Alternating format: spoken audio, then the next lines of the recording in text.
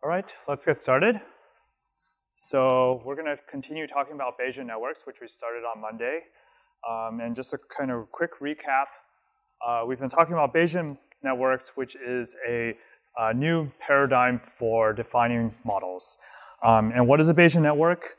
You have a set of variables, which are nodes in a graph. For example, whether you have a cold, whether you have allergies, whether you're coughing, whether you have itchy eyes.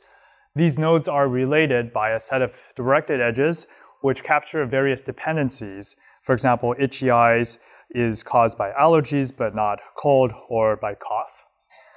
And then formally, for every variable in the Bayesian network, you have a local conditional distribution, which specifies the distribution over that variable given the parents. So the parents of cough are cold and allergies. So you would have a local conditional distribution of P of H given C and A. You do that for all of the variables. And finally, you take all of the factors or local conditional distributions and you multiply them together. And you get one glorious joint distribution over all the possible variables in your distribution. Okay? So in other words, to sum it up, you can think about Bayesian networks as factor graphs plus probability. They allow you to define ginormous joint distributions over lots of random variables using factor graphs, which allow you to specify things very compactly. And moreover, we saw glimpses of how we can use the structure of factor graphs to permit efficient inference. So probabilistic inference in Bayesian networks is the task of, given a Bayesian network, which is this oracle about what you know about the world, and you look at some evidence that you found. So it's raining or not raining, or or you have itchy eyes or so on, and you condition on that evidence, and you also have a set of query variables that you're interested in asking about, and the goal is to compute the probability of the query variable is conditioned on the evidence that you see. Big E equals little e. Remember, uppercase is random variables, lowercase is actual values. And so, for example, in the coughing case, there's the probability of a cold given the fact that you're coughing but don't have itchy eyes. And this probability is defined by just the laws of probability, which we went over the first slide of last lecture. And the challenge is how to do this efficiently. Okay, and that's going to be the topic of this class. So any questions about the basic setup of what Bayesian networks are and what does it mean to do probabilistic inference? Okay, one maybe kind of a high-level note about Bayesian networks is that I think they're really powerful as a way to describe kind of knowledge. I think a lot of AI today is focused on particular tasks where you define some inputs and you define some outputs and you train a classifier. And the classifier that you train can only do this one thing, input to output.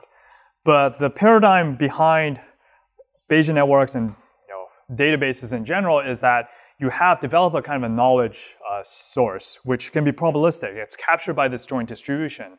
And once you have it, you use the tools of probability to allow you to answer arbitrary questions about it. So you can give me any pieces of evidence and any query, and it's clear what I'm meant to do. I'm supposed to compute these values.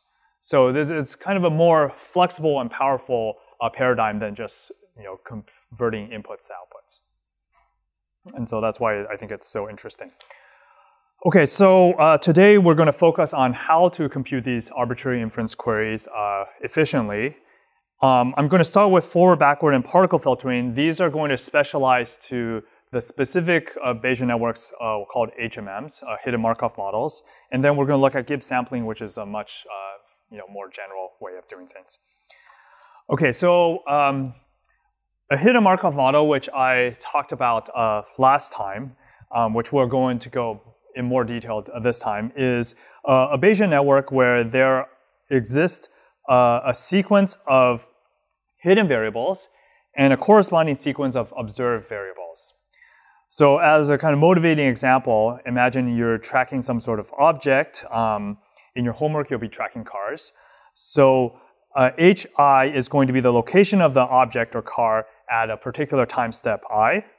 And ei is going to be some sort of sensor reading that you get at that particular time step. It could be the location plus some noise or some sort of distance to that, the true object, and so on. Okay, so these are the variables, and it goes without saying that the hidden variables are hidden and the observed variables are observed. So the distributions over all the variables is specified by 3 types of local conditional distributions. The first one is just the starting distribution. What is the probability of H1? This could be uniform over all possible locations, just as an example. And then we have the transition distributions, which specify what is the distribution over a particular hidden variable, the location of the true location of object hi, given hi minus 1. So this captures dynamics of how this object or car might move over time. For example, it could just be a uniform over adjacent locations. Right? So cars can't teleport. They can only move to adjacent locations over a one-time step. And finally, we have emission distributions, which govern how the sensor reading is computed as a function of the location. Okay? So this, again, could be something as simple as uniform over adjacent locations if you expect to see some noise in your sensor. The sensor doesn't tell you where exactly the car is, but tells you approximately where the car is. And the joint distribution over all these random variables is going to be given by simply the product of everything you see on the board. I'm just going to write this up on the board just for reference. So we have the probability of h equals h. So this, when I write h equals h, that means the h1 through hn. So all the random variables, all the hidden random variables, all the observed random variables. And this is by definition equal to the start distribution. Let's see, just make sure I have, okay, good notation here. So start distribution over h1. And then I have the transitions, I equals 1, I guess 2 to n, just to make sure, okay. So this is the probability of hi given hi minus 1. And then finally, I have for every time step, 1 through n, I have the probability of an observation given hi. Okay? So multiply all these factors together, that gives me a single number that is the probability of all the observed and all the hidden variables. Okay. Any questions about the definition of a hidden Markov model?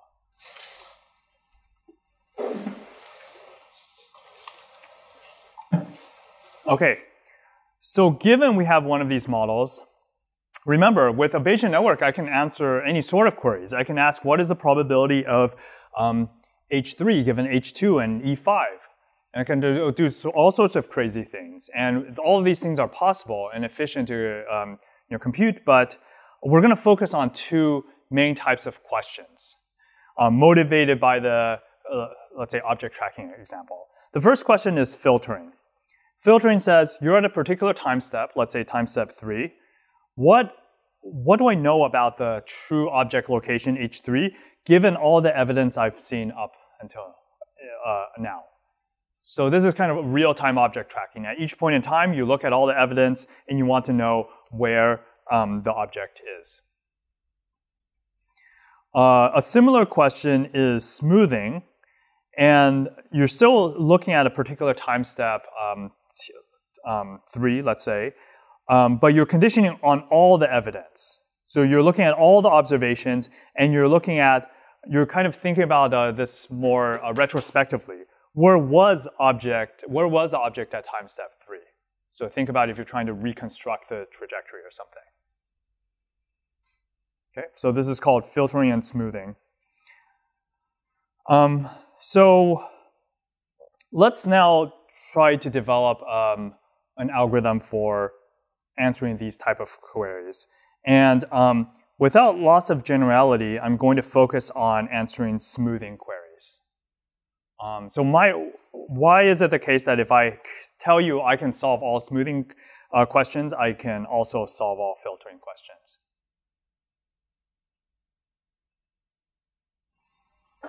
Evidence of a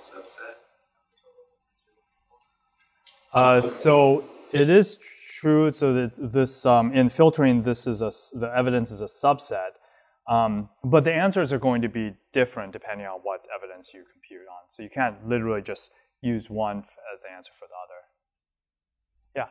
Lies over the things that you like E4 and E5 to get to the filter. Yeah. So you marginalize. That's a key idea. Is that suppose I had a smoother and I wanted to answer this filtering query, right? So this is H3 given E1 to E2 E3.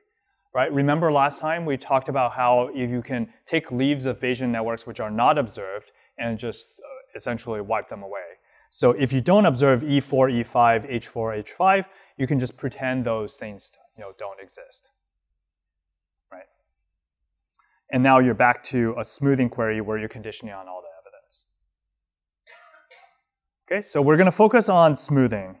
And to make a progress on this problem, I'm going to introduce a representation that's going to help us think about the possible assignments, right? And just to be clear, right? The reason why this is not completely trivial is that there are, if you have n hidden variables, there's 2 to the n or exponential in n number of possible assignments, and you can't just enumerate all of them. So you're going to have to come up with some algorithm that can compute it more efficiently. Okay, so what we're going to do is introduce this lattice representation, which is going to give us a compact way of representing those assignments. And then we can see how we can operate on that representation. Okay, so this is going to smell a lot like state-based models. So we're kind of going backwards, but hopefully it'll make sense.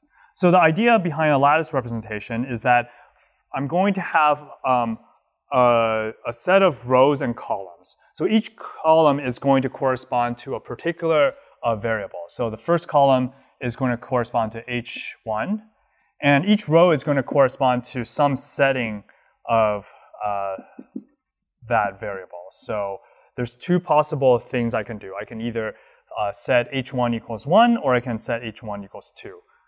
The version I'm drawing on the board is going to be a simplification of what I have on the slides, just in the interest of space. And the second column is going to be either H2 equals 1 or H2 equals 2. So by going through these lattice nodes, which are drawn as boxes, I'm kind of assigning random variables to a particular value. Okay, so I'm going to connect these up. So from this state, I can either set H2 equals 1 or 2. Here, I can also go to 1 or 2. And finally, let's just do H3 equals 1, H3 equals 2. And similarly, I can choose either one of them from no matter where I am. And finally, I have an end state. Okay. So first, notice that the size of the lattice is reasonably well controlled. It's simply the number of time steps times the number of values that a variable can take on. So let's suppose that there's n time steps and k possible, let's say, locations, so values of hi. So how many nodes are here? K times n, right? Okay. So that means we can essentially, this doesn't blow up exponentially. Okay, so now let us interpret a path from start to end. What does a path from start to end tell us? So let's take this path. You know, what does this tell us? Yeah. It's like a particular assignment of a random variables. Yeah, it's a particular assignment of the variable. So this one says set H1 to 1, H2 to 1, H3 to 1. This path says set H1 to 2, H1 to 1, and H3 to 2, and so on. Okay? So every path from start to end is an assignment to all the unobserved or hidden variables. Okay, so now remember each assignment comes with some sort of probability. So we're going to try to represent those probabilities juxtaposed on this graph. Okay, so I'm going to go through each of these edges. So remember, these are the probabilities, right? So every assignment is a product of the factors. And I'm going to basically take these factors and just sprinkle them on the edges at the points where I can compute the factors. And I'll explain more what I mean by this. Okay? So maybe one kind of preliminary thing I should mention is, suppose for this example, we are conditioning on E1 equals 1, E2 equals 2, let's say E1 equals, E3 equals 1, okay? So I'm conditioning on these things. Notice I'm not drawing them in here because these are observed variables. I don't have to reason about what values they take on. I'm only going to consider the hidden variables, which I don't know. But this is just going to be some sort of reference. Okay, so let's start with start to h1 equals 1, right? So if you remember backtracking in CSPs, right, we basically took factors, and then whenever we could evaluate the factor, we just put it down on that edge in the backtracking tree. So here, what can we do? We have the probability of h1 equals 1. Okay? And then we also have the probability of the first emission probability I can compute, right? So that's a probability of E1 equals the evidence I saw, which is 1, given H1 equals 1, which is the value that I've committed to here. So this is a number that is essentially the weight or cost or score or whatever you want to call it that I am going to incur when I traverse that edge. Okay, so what about this one? So I have the transition from let's say H2 equals 1 given H1 equals 1 and times the probability of E2 equals whatever I observe, which is 2 given H2 equals 1. And similarly over here, I have probability of H3 equals 1 given H2 equals 1 times the probability of E3 equals 1, which is what I've observed, given H3 equals 1. And then over here, there's no more factors left, so I'm just going to put 1 there. Okay, so, and you can check that when I traverse this path and I multiply all of these probabilities together, that's exactly this expression for H1 equals 1, H2 equals 1, H3 equals 1, E1 equals 1, E2 equals 2, E3 equals 1. And for each of these edges, I have an analogous quantity depending on the values that I'm dealing with. Okay? Any questions about this basic idea? So in the slides, this is basically what I just said.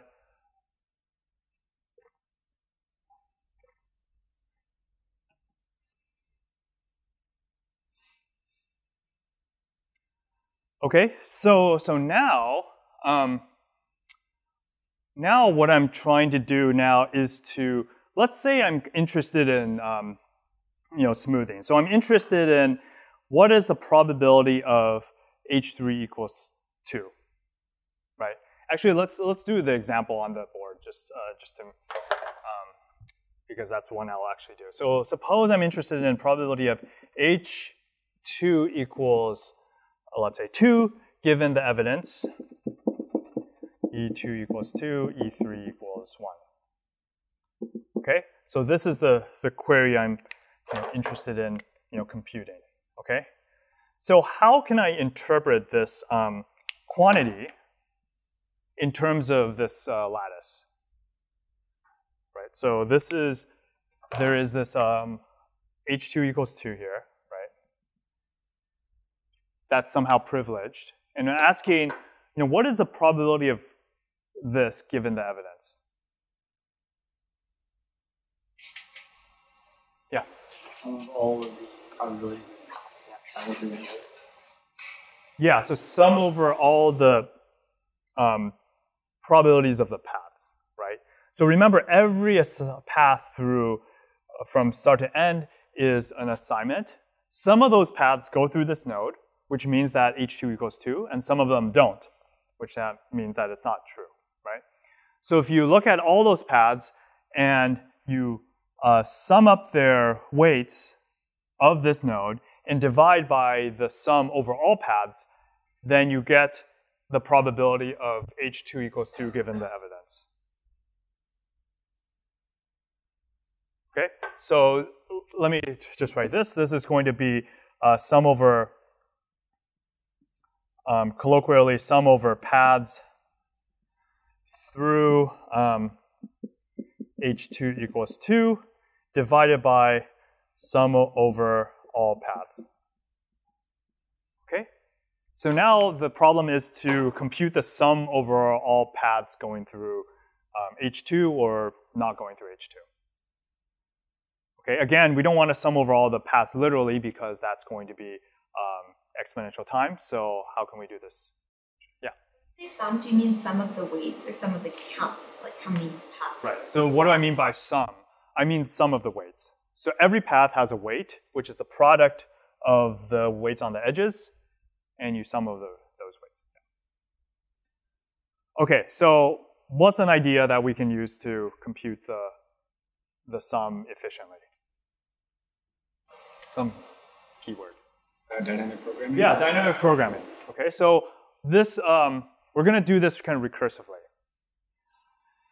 Let me just show this slide. So it's going to be a little bit different from the dynamic programming that we saw before. It's going to be more general because we're not computing, let's say, one particular query, but I'm going to compute a bunch of quantities that are going to allow us to compute all queries, essentially.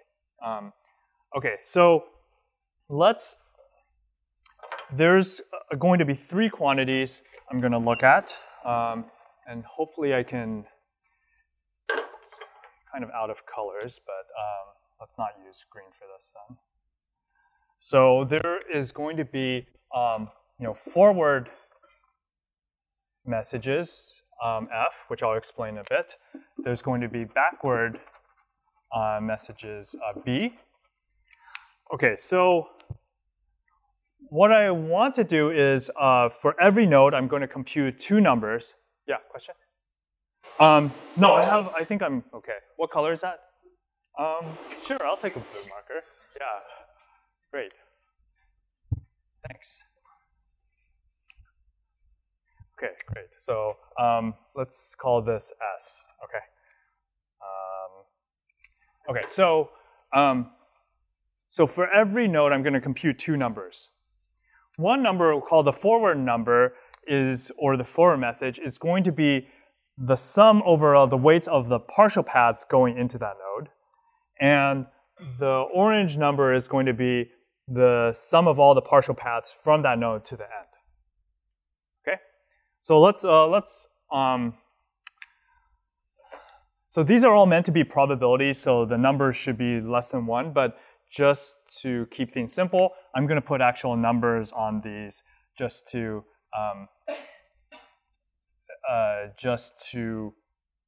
integers on them so that I don't have to carry on decimal points. Okay, so this is 1, let's say 1, 2, 1, 1, 2, 1, 1, 2, and 1. Okay, so remember every edge has a weight associated with it. And so now let me compute the forward probability. So what is the sum of all of the paths going into that node? It's just 1, right? Okay, so, sorry, forward is green. So 1, and this is 2, okay? Just copying this. And now recursively, what is the sum of all the weights going into this? Okay, so I could have come from here, or I could have come from here. Right, so if I come from here, it's 1 times whatever the sum was there. So that's 1 times 1, that's 1, plus 2 times 2. Okay, so I'm going to get a 5, 1 plus 4. And here I'm going to have 1 times 1, so that's 1. 1 times 2, that's 2, so that's going to be 3. Hopefully you guys are checking my math here. So what about this node? So now recursively, this could have, the paths going in here could have come from this node or that node. So that's 2 times 5, so that's 10. 1 times 3, and that's 3, so that's 13. And this is 1 times 5 plus 3 times 2, so that's 11, right? Okay. So 13 represents the sum over all paths going into HT equals 1. Okay. So I can do the backward direction. So so this is going to be in orange the backward messages, which are paths going to the end. So this is going to be 1. So here I'm going to have so 2 times 1 plus 1 times 1. So that's a 3. This is 1 times 1, 2 times 1. So that's a 3 as well. This is 1 times 3. 1 times 3, so that's a 6. This is 2 times, that's a 6, and a 3, so that's a 9. And then I'm done. Okay? Okay. Does that all make sense?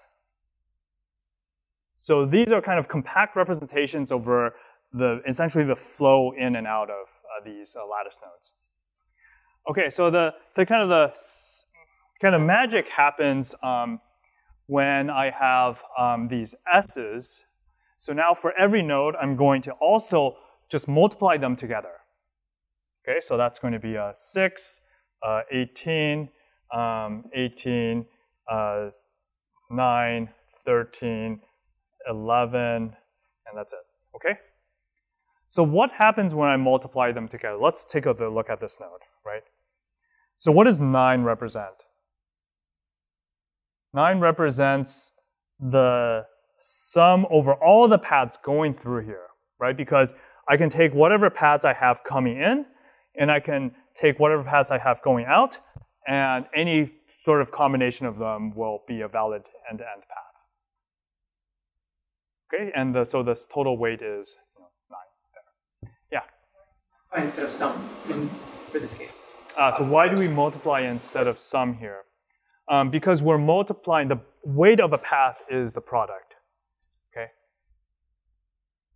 Mathematically, what's going on is exactly factoring, right? So suppose I had numbers, let's say A, B, and C and D, and I could choose A and B and C and D. So what are the possible? So then I can do A plus B times C plus D, right? Which is the sum over all possible paths, and thus paths are either AC, AD, BC, and BD. Okay, so I'm basically doing this, computing it in a factorized way rather than expanding out. That's mathematically what's going on when I multiply the forward and the backward messages. And why are these called messages? So the idea of messages comes from the fact that you can intuitively think about the forward messages as being kind of sent across the graph, right? Because the message here depends only on the neighbors here. And once I get these messages, I can compute my messages the next time step based on this. So it's kind of a summary of what's going on, and I send the messages forward, and same in the backward direction. Okay, so now once I have these values, how do I go and back and compute my query?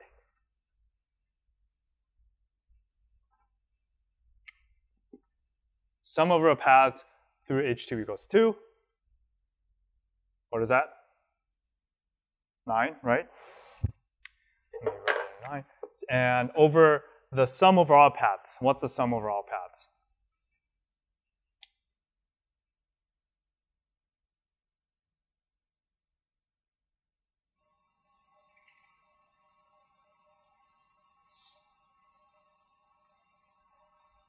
Sorry, this should be 15. I was wondering, did I screw anything else up? I think that's right. I was checking because if you sum these two numbers, you get 24, which is the sum of all paths going through here. And that better be the same number here, and also better be the same number there, right? Okay. Someone that should have caught that. Okay. All right. So these are all the paths going through going through this node. And if you look at all paths, that's going to be 15 plus 9. And that's going to be 24. Okay? So final answer is the probability of H2 equals 2, given these made up weights, is going to be 9 over 24. Okay, any questions about that?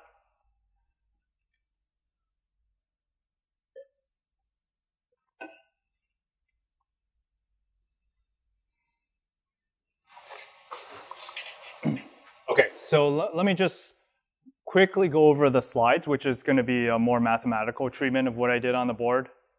Hopefully, one of the ways will resonate with you. So define the forward messages for every node is going to be a sum over all the values at the previous time steps of the forward message at that previous time steps times the weight on the edge from the previous value to the current value. The backward is going to be defined similarly for every node, sum over all the values assigned to at the next time step, all outgoing edges, of the backward message at the next time step times the weight into that next time step. And then define S as simply just the product of F and B. Okay, so that's what I did on the board.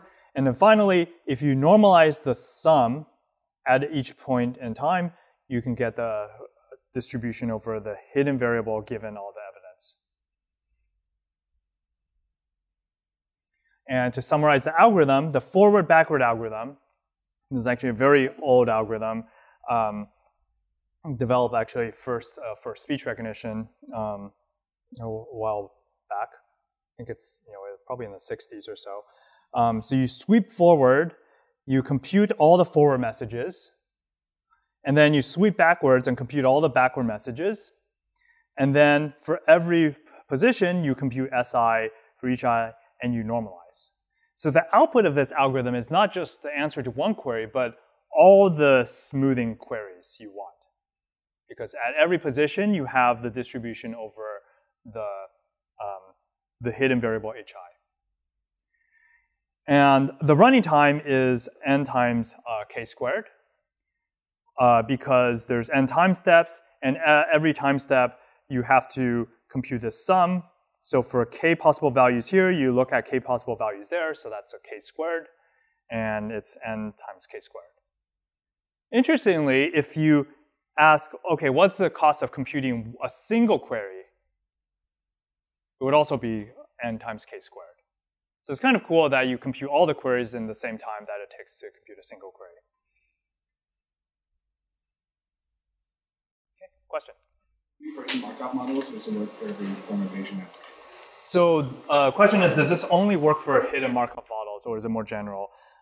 There's certainly adaptations of this which work very naturally for other types of networks. And one immediate generalization is if you have not just a chain structure, but you have a tree structure, then the idea of passing messages along that tree, it's called belief propagation, just works pretty much out of the box. For arbitrary Bayesian networks, this won't work because once you have cycles, then you can't represent it as a lattice anymore. Any other questions? Okay, so summarize, this lattice representation allows us to think of paths as assignments, which is a familiar idea if we're thinking about state-based models. We can use the idea of dynamic programming to compute these sums efficiently, but we're doing this extra thing where we're computing all the sums for all the queries at once. And the forward-backward algorithm allows you to share intermediate computation across the different queries. Yeah? The final output from this is like the max for each SI? So the output of this algorithm is basically the probability of HI given all the evidence for every I. Observe sequence EIs. Yeah. Not the hidden sequence, then Like we sample from this probability distribution. Oh, so how would you actually use this? Do you sample from it? Depends on what you want to do with it. So the output of this, you can think about it as a distribution at each time step. So it's a n by k matrix of probabilities, right? From that, you can sample if you want. You might be only interested in only various points in time. Yeah. Okay. So let's move on to the second algorithm, which is called particle filtering. So we're interested still in hidden Markov models, although particle filtering, again, is something actually much more general than that. And we're going to only focus on filtering questions. So remember, filtering, we're at a particular time step, we're only interested in the probability of the hidden variable at that time step condition on the past. And why might we not be satisfied with hidden Markov or the forward-backward algorithm? So here's the motivating picture. So imagine you're doing the car assignment, let's say, and you're tracking cars, okay? So cars, let's say, live on a huge grid. So at each position, hi, the value of hi is some point on this grid. But you don't know where it is. You want to track it. Okay? So if this is like 100 by 100, that's 10,000. If this thing were continuous, it would be even worse.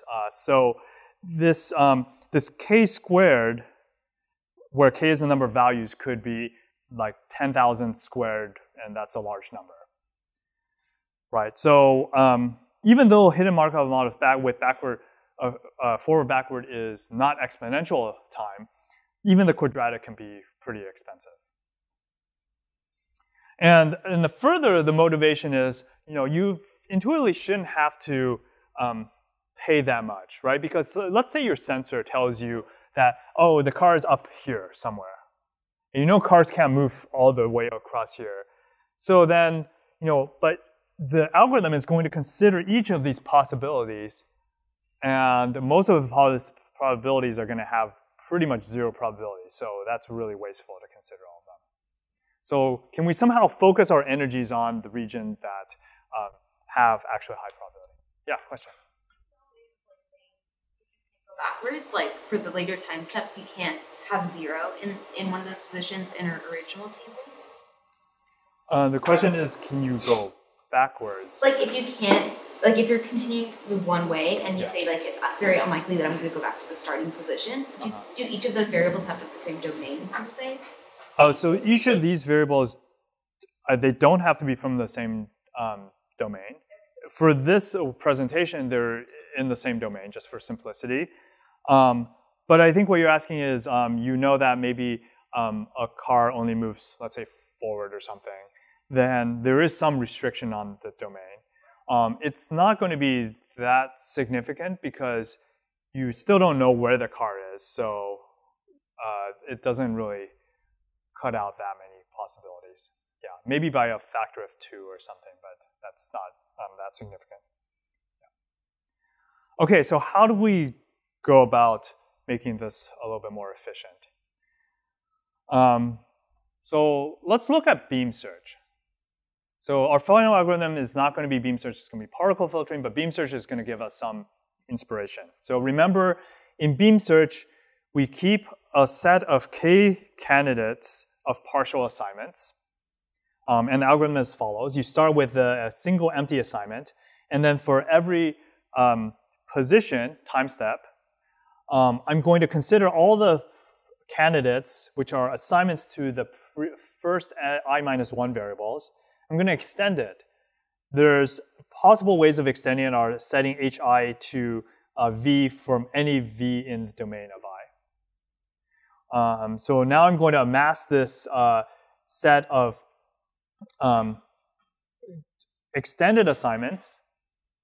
Now I have k times as many because each previous assignment got expanded by k. So I'm going to prune down. I'm just going to take all of them, sort them by weight, and take the top k. So visually, remember from last time, it looks like this. So here is this object tracking where we have 5 variables, and you start with a beam search, which is assigning x1 to 0 or 1, and then you extend it. So you extend the assignments, you prune down, you extend the assignments, you prune down, you extend the assignments and prune down, and so on. And at the end of the day, you get k candidates. Each candidate is a full assignment to all the variables, and it has a particular weight, which is its actual weight. And at each intermediate time, it's a partial assignment to only the prefix of I random variables. Okay? And remember that beam search doesn't have any guarantees. It's just a heuristic, but often it works well in practice. And the picture you should have in your head is that you have the exponentially sized tree of all possible assignments, and beam search is kind of this pruned breadth first search along this tree, which only looks at promising directions and continues, so you don't have to keep track of all of them. Okay, so at the end, you can use beam search. You get a set of candidates which are full assignments to all the random variables, and you can compute any quantities you want. So the problem with this is that it's slow for the same reasons as I described before. It requires considering every possible value of hi. So it's a little bit better than forward-backward, right? So for forward-backward, you have to have the domain size times the domain size. And now for beam search, it's the size of the beam times the domain size, which is better. But still, I think we can do a little bit better than that. And finally, there's this kind of more subtle point is that, as we'll see later, greedily taking the best k might not be the best thing to do because you want to maintain some diversity. Right, just a kind of a quick visual. So suppose your beam consists of only cars over here. It's kind of a little bit redundant, but you might want a kind of a broader representation. Okay, so the idea with particle filtering is to just tweak beam search a little bit. And this is going to be expanded into 3 steps, which I'll talk about. Okay, so let me... does anyone need this on the board? Can I erase it? Okay, we're good. Anyway, you can look at the video if you don't remember. All right, so there's 3 steps here, okay? And we're going to try to do this pictorially over here. So the idea behind particle filtering is I'm going to maintain a set of particles that kind of represent where I think the object is. So imagine the object starts over here somewhere. So you have a set of particles, and I'm going to iteratively go through these 3 steps.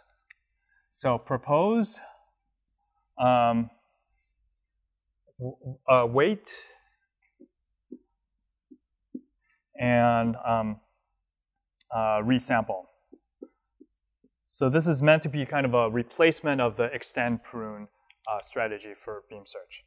Okay, so the first step is to propose. So at any point in time, particle filtering maintains a set of partial assignments, known as particles, that kind of tries to mimic a particular distribution. So to kind of jumping to the second time step, we can think about this set of particles as representing the probability of H1 and H2 given the evidence so far. Okay. On the board, I'm only going to draw the particle representing the value H2 because it's hard to draw trajectories, but you can think about really particle filtering maintains this lineage as well. Okay, so the key idea of the proposal distribution is that, okay, we want to advance time now. So we're interested in H3, but we only have H2, so how do we figure out what H3 is? So we propose possible values of H3 based on H2. So this is the idea of proposal. We just simply draw H3 from this transition distribution. So this, remember, this distribution comes from the HMM. This is, you're given the HMM, so you can do this. And this gives us a set of new particles which are now extended by 1. And this represents the distribution H1, H2, H3 given the same evidence. Okay? So pictorially, you should think about propose as, so propose is kind of taking each of these particles and sampling according to the transition. So think about the particles as, just moving in some direction. It's almost like simulating where cars are going, and this is done kind of stochastically and randomly. Okay. Step 2 is to weight. So far, the new locations really don't represent reality, right? Because we also see E3. At time step 3, we get a new observation that hasn't been incorporated somehow into this. We're just kind of simulating what might happen. And so the idea here behind weighting is for each of those particles, we're going to assign a weight now, which is equal to the emission distribution over E3 given H3. Again, this is the emission distribution, which is given by our HMM, so we can just evaluate it whenever we feel like it. And the set of new particles which are weighted can be thought of representing this distribution, where now we have condition on E3 equals 1. Okay, so now each of these particles has some weight. So on this picture, it kind of looks like this. So maybe, let's say the emission distribution is kind of, let's say a Gaussian distribution around the observation. So suppose the observation tells you, well, it's over here somewhere, which means that these particles are going to get higher weight, and these particles are going to get lower weight. And if they're far away enough, then maybe they get like almost 0 weight. So I'm going to kind of softly X these out. So think about these as, okay, maybe I'll do this. So I'll upweight these and kind of start downweighting them. So nothing really gets zeroed out, but you can think about these as downweighting and these as upweighting, provided you have, let's say, some evidence, E3, that tells you, you're going in that direction. Okay? Okay, so the final step is really about a resource distribution question. So now we have weighted particles. We need to somehow get back to unweighted particles. Okay, so which one to choose? So imagine you have this situation where you have particles which are kind of distributed. The weights of the particles are fairly uniform. Then you could imagine, let's take just the particles with the highest weight. Right? This is very similar to what beam search would do. We would just take all the particles with high weight and just keep those and nothing else. So this is not a crazy thing to do, but it might give you an impression that you're more confident than you actually are, right? Because imagine the weights are fairly uniform. So maybe this one is like 0.5 and this one is like 0.48. So you're kind of just breaking ties in a very biased way. So the idea is that if you sample, and instead sample from this distribution, you're going to get something a lot more representative rather than just taking kind of the best. Okay, so how do you sample from this distribution? So the general idea is this is just kind of a useful module to have in your head. If I give you a distribution over n possible values, then I'm going to draw, let's say, k samples from this. So if I have the distribution over 4 possible locations with these probabilities or weights, then I might draw 4 samples, and I might pick A1, and then A2, and then I might pick A1 and A1. So some of these things are not going to be chosen if they have sufficiently low probability. Okay? So going back to the particle filtering setting, we have these old particles, remembering, which are weighted. And first, I'm going to normalize these weights to get a distribution. So add these numbers up and divide by that. And then I'm going to sample according to this distribution given what you saw on the previous slide. So I might draw, in this case, 0, 1, 1 once, and I might draw it again, and might not even keep this particle, right?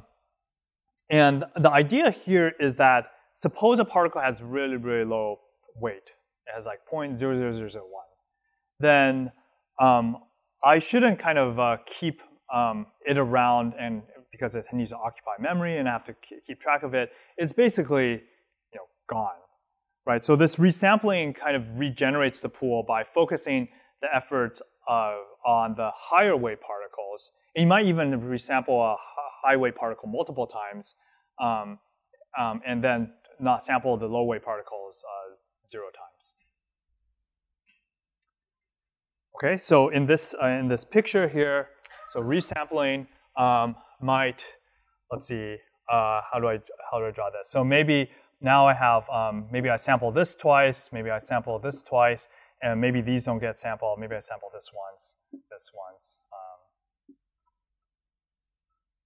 Right. So the blue represent the particles after this one round of particle filtering, where I've kind of moved the particles over here a little bit and less away from there.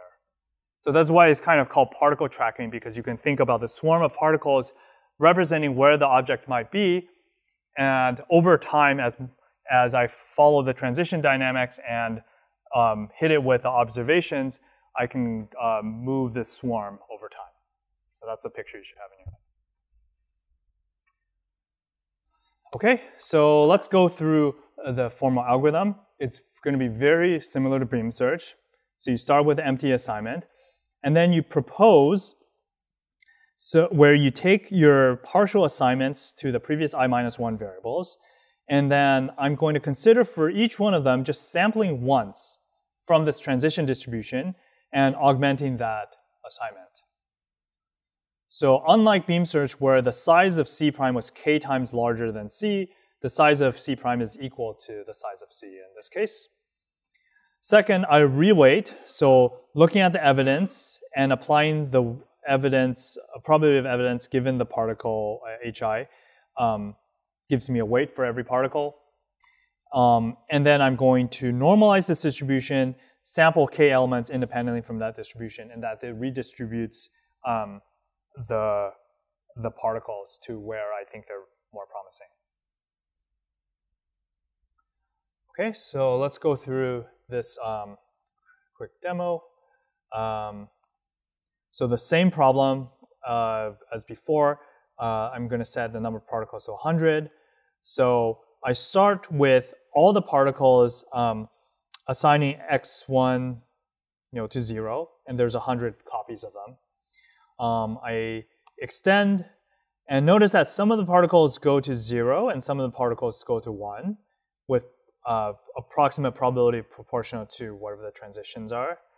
And then going to redistribute, which changes the balance a little bit, and I'm going to extend, prune, extend. By prune, I really mean re-rate and resample. And notice that the particles kind of get more this is more diverse than, well, it's more diverse than beam search because I'm using k equals 100 rather than like 3. But you can see that some of these particles, like this one, have 0 weight, so that when I resample, they just go away. Do you have a question? Yeah. Why don't we aggregate all of the ones into a single category and all of the zeros into a single category? Is it just to show the branching pattern, or is it actually relevant? Yeah, so that's a good question. So notice that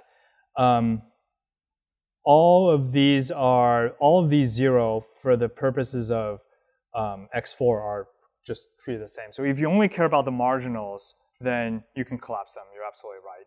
In this demo, I'm maintaining the entire history so that, yeah, you can see the branching.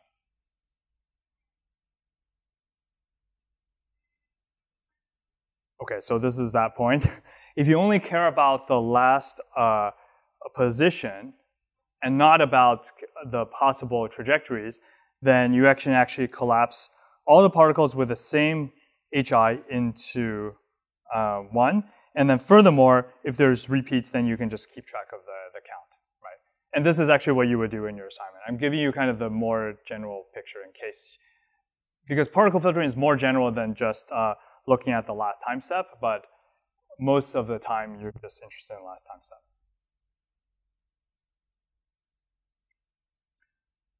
Okay, so just a quick visual illustration of this.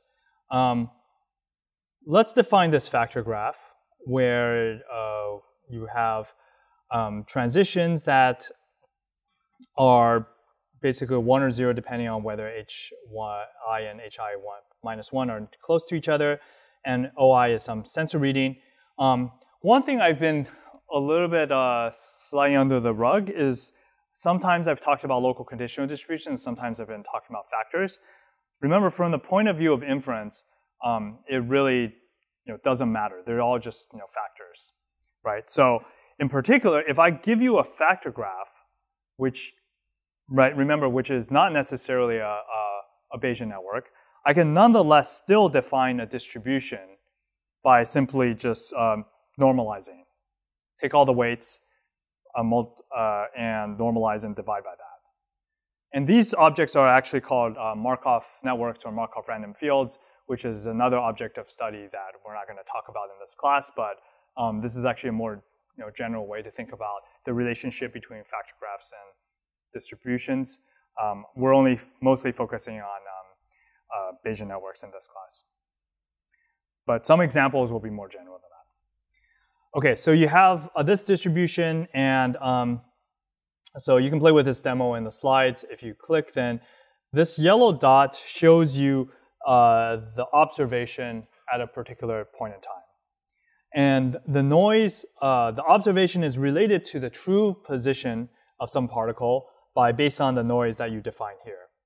So here I've defined box noise, which means that it's going to be a uniform distribution over a box of 3 by 3, or I guess a 6 by 6 box. And so if I increase the number of particles to, let's say, 10,000, then what I'm going to show you is a red blob that looks like it's trying to eat the yellow dot. And this red blob shows you the set of particles where the intensity is the count of that number of particles in a particular cell. So this swarm kind of corresponds to, on the board, it's the set of particles. But since this is discretized, you can kind of see the particles piling up on each other. And just to see how well this is doing, show true position. You can see the blue dot is the actual object position. The yellow dot is the noisy observation, and it's trying to do its best to track where the blue is. It's not perfect because this is kind of an approximate algorithm, but it kind of gets most of the way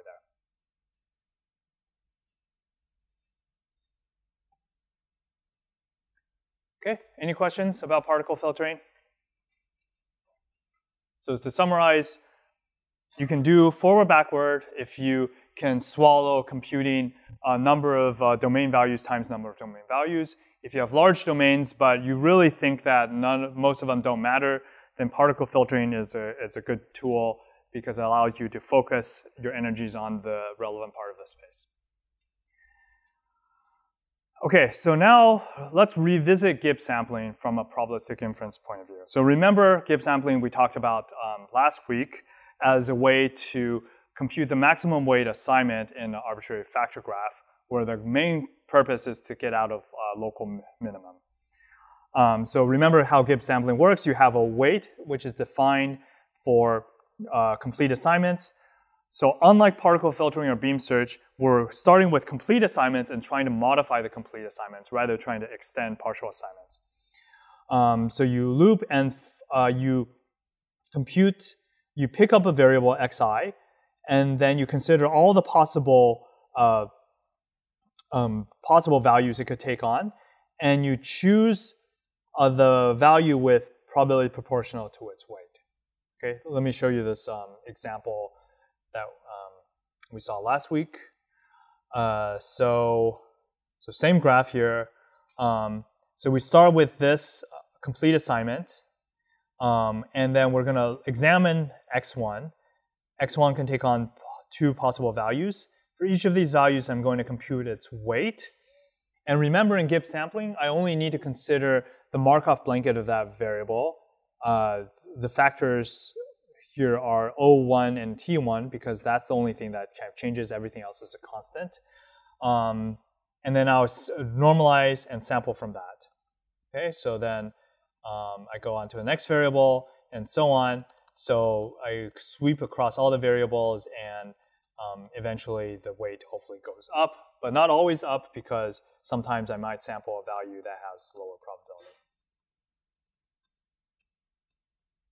Okay, and at the same time, I can do various things like computing the marginal distribution over a particular variable, so or 2 variables. So I can basically count the number of times I see particular patterns, and I can normalize that to get a distribution over that particular pattern. Okay. So now let's try to interpret Gibbs sampling from a probabilistic point of view. So instead of just thinking about a weight as just a function, we can actually think about the probability distribution induced by that factor graph by, again, summing all the weights over all possible assignments, normalizing, and there you have a distribution. So the way to think about Gibbs sampling is now more succinctly and more actually traditionally written as the following, which is you loop through all the variables, and for every variable, you're going to look at the probability of that variable taking on a particular value conditioned on everything else. So now we can write down this probability, which is a nice way to think about what Gibbs sampling is actually doing. And the guarantee with Gibbs sampling under some conditions, which I won't get into, is that as you run this for long enough, the sample that you get is actually a true sample from this distribution, as if you had sampled from this distribution. And if you did that multiple times, now you can actually compute any sort of marginal distribution you like. So now, while that guarantee sounds really nice, there are situations where Gibbs sampling could take exponential time to get there, so caveats. Okay, so let's look at a possible application of Gibbs sampling, image denoising. So suppose you have some sort of noisy image and you want to clean it up. So how can this be helpful? So we can model this image denoising problem as this factor graph where you have a grid of pixel values, and they're connected in this kind of grid-like way. So every value at xi is where I is a location, 2 numbers, is going to be either 0 or 1. And we're going to assume that some subset of the pixels are observed. And in case we observe it, then we're actually just going to have a factor that is actually a constraint that says that value of xi has to be whatever we observed. And we have these transition potentials that say neighboring pixels are more likely to be the same than different. So it assigns value 2 to pixels which are the same and 1 to pixels which are different. Okay? So is the model clear? So now let's try to do Gibbs sampling in this model, just to give you a concrete idea of what this looks like. So I'm going to look at I'm not going to draw the entire the grid, but I'm going to center around a particular node that we're interested in sampling. So there's more stuff over here. Okay, so, and remember in Gibbs sampling, at any point in time, all the variables have some sort of preliminary assignment. So this might be 1, 1, 1, and 0, and this might be 1. Okay. So now I sweep through, and I'm going to pick up this variable and kind of say, shall I try to change its value? First of all, you ignore the old value because it doesn't factor into the algorithm.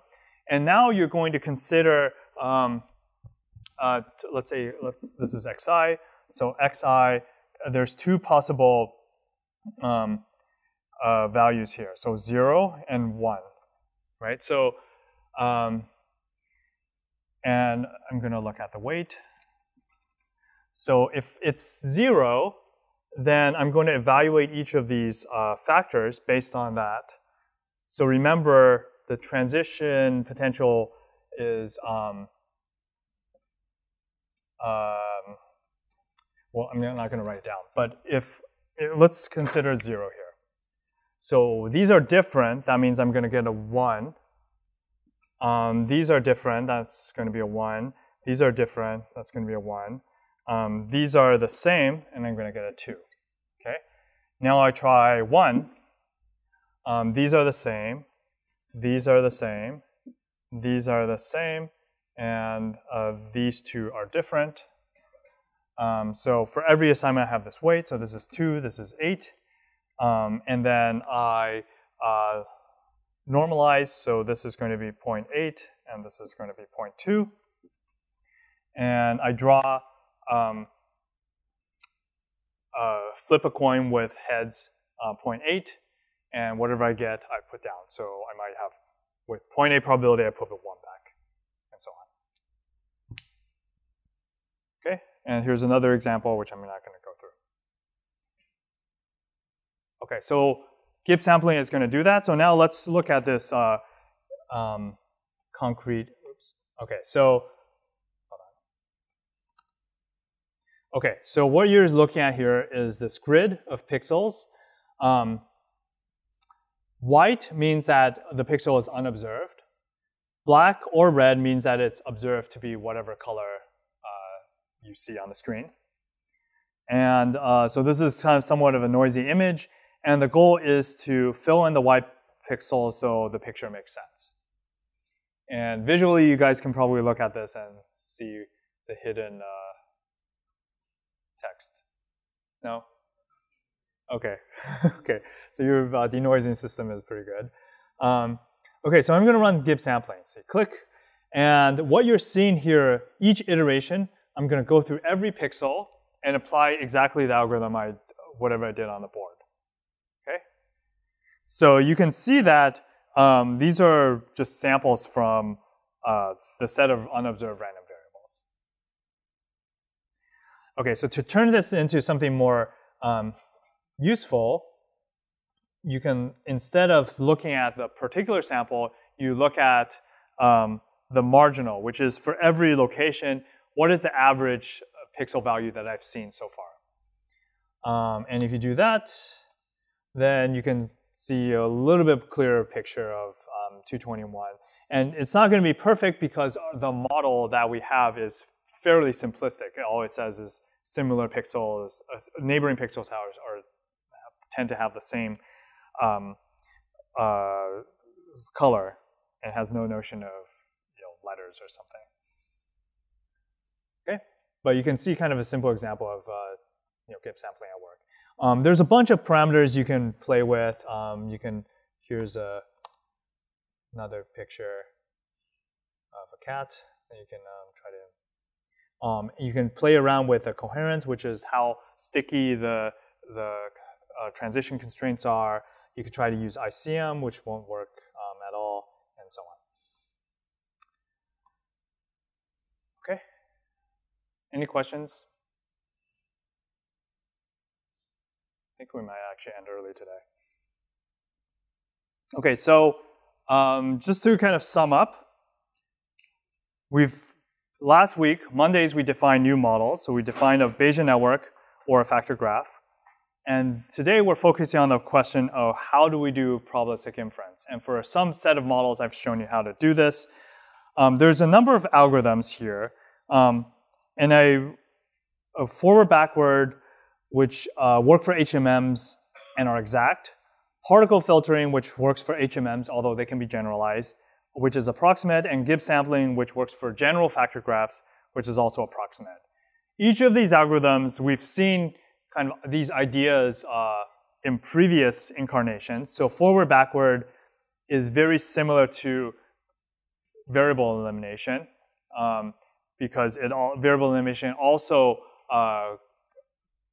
computes things exactly. Particle filtering is like beam search. It computes things approximately.